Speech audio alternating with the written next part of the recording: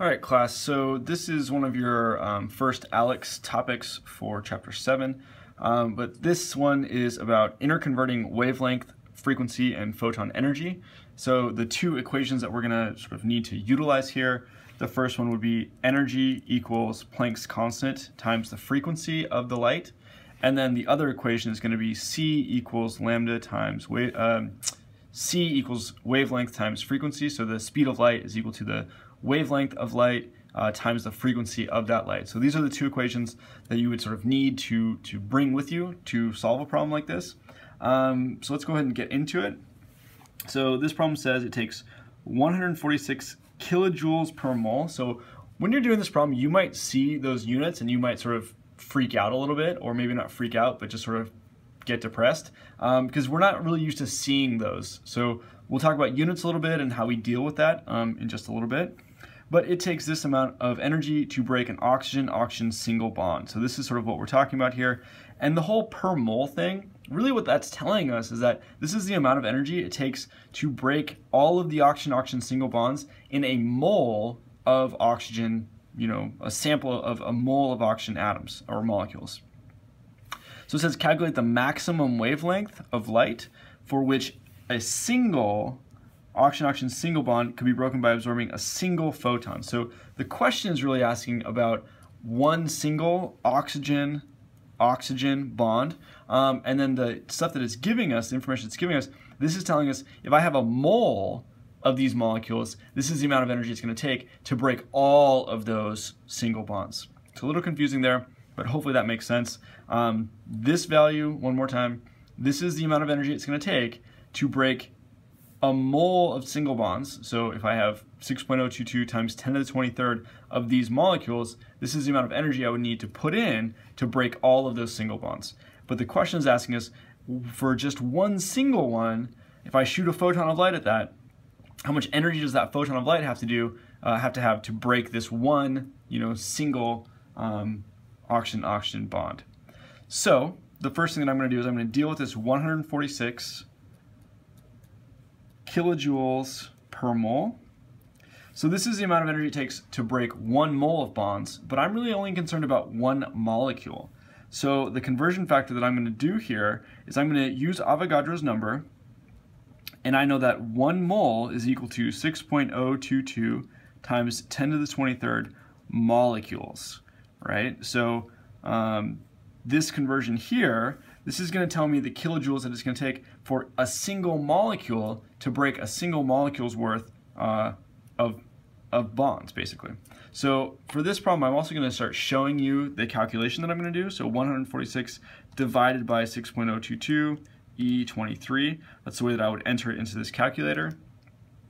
And my answer is 2.42 times 10 to the minus 22nd kilojoules per molecule. So I want to make sure that I'm following my units very nicely. These units of moles will cancel. So this is the amount of energy it's going to take to break one of these for one molecule, one of these bonds for one molecule.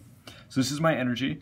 Now in this E equals Planck's constant times frequency, we've been using joules, unit of joules. So next I need to convert this from kilojoules per molecule into joules. So the way I would do that, 2.42 times 10 to the minus 22nd kilojoules per molecule. And then I'm going to multiply that by a conversion factor for kilojoules to joules. So I know that I want joules on the top and I want kilojoules on the bottom.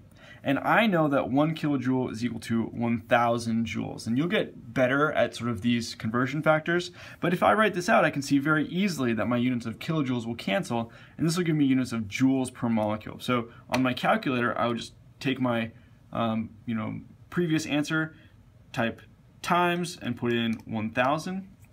Hit enter, and I get 2.42 times 10 to the minus 19th joules per molecule. Okay, so this is the energy that it's going to take for my photon to have, essentially, to break this one bond. So now all I'm doing is I'm sort of utilizing these equations up here to convert from energy of the photon into the wavelength. So I need to apply both equations. So the way that I would do this, I might say that since E equals Planck's constant times the frequency, I could say 2.42 times 10 to the minus 19th equals 6.63 times 10 to the minus 34. This is just the value of Planck's constant times the frequency. I can now solve for the frequency. So on my calculator, I've already got this 2.42 value, and if I just divide by 6.63 times 10 to the minus 34, then this value here, 3.66, that's going to be the frequency of the photon that needs to hit this, wow, that is a really bad squiggly line. Let's try that again.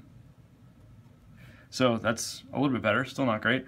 That's the frequency of this photon that's going to hit this bond to break the bond, because this is the energy that's going to be required in order to do that. So 3.66 times 10 to the 14th, and that's 1 over seconds. Units that are going to be 1 over seconds. So now that I have the frequency, I can use this equation to solve for the wavelength. So if, scoot this up, C equals lambda times the wavelength.